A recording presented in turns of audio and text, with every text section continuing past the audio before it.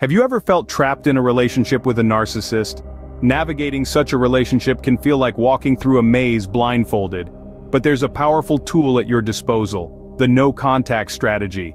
This self-protective measure involves cutting off all forms of communication with the narcissist, a crucial step in reclaiming your emotional well-being. Why is this so important? Well, narcissists thrive on attention and control. They feed off your reactions, relishing even negative interactions as they strengthen their manipulative behavior. But what happens when you interrupt this pattern? When you go no contact, you're essentially pulling the plug, depriving the narcissist of the supply they crave. This, in turn, empowers you to regain control of your life. This strategy isn't about punishment or revenge. It's far from that.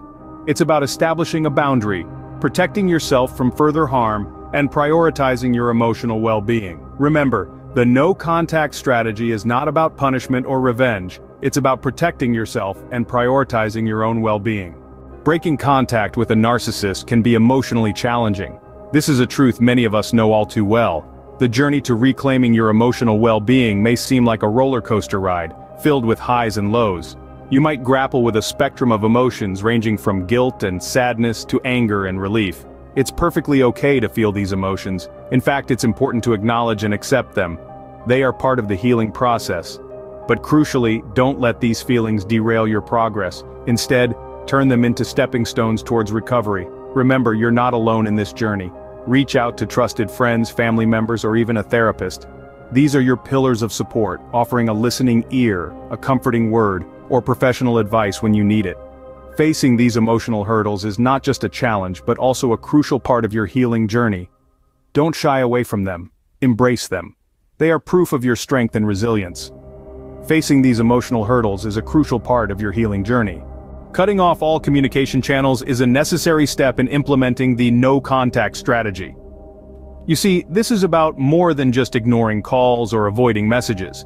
It's about creating a barrier strong enough to keep the narcissist from reaching out to you. Picture this. You're blocking their phone number, email address, and all social media accounts.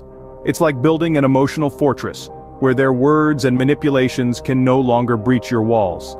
Now here's a tricky part. You might have mutual friends or frequented places where the narcissist could appear.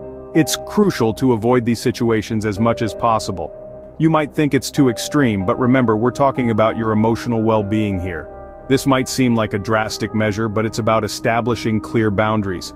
It's about ensuring there are no gaps, no loopholes, for the narcissist to exploit. Establishing clear boundaries is essential in preventing the narcissist from re-entering your life. Now, it's time to focus on your well-being. This phase of recovery is all about you. It's about nurturing your spirit, your body, and your mind. Engaging in activities that bring you joy and relaxation is a powerful way to heal. It could be reading a good book, going for a run, or even just spending some quiet time in nature.